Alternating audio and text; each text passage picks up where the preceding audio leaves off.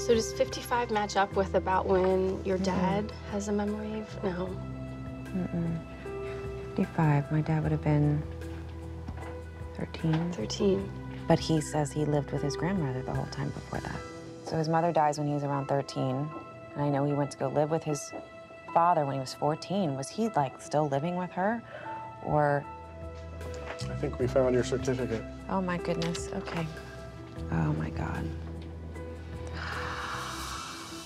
Lavina Walton died March 30th, I guess, 1955. Okay.